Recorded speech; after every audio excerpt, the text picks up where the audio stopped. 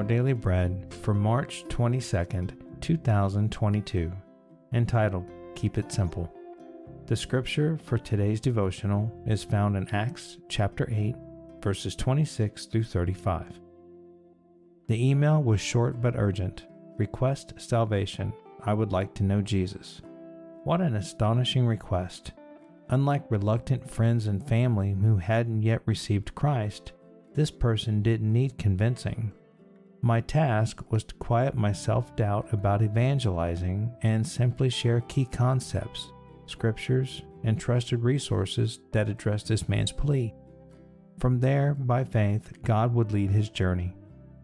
Philip demonstrated such simple evangelism when on the desert road he met the treasurer of Ethiopia who was reading aloud from the book of Isaiah. "Do you understand what you're reading?" Philip asked. "How can I?" the man answered, "unless someone explains it to me." Invited to clarify, Philip began with that very passage of scripture and told him the good news about Jesus.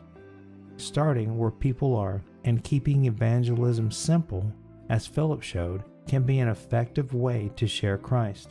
In fact, as the two traveled along, the man said, "Look, here is water," and asked to be baptized. Philip complied, and the man went on his way rejoicing. I rejoiced when the email writer replied that he had repented of sin, confessed Christ, found a church, and believed he was born again. What a beautiful start. Now, may God take him higher. Reflecting on today's devotional, how do you respond to opportunities to share your faith? What simple answers could you have on hand for someone who wants to know Jesus? Let's take a moment to pray.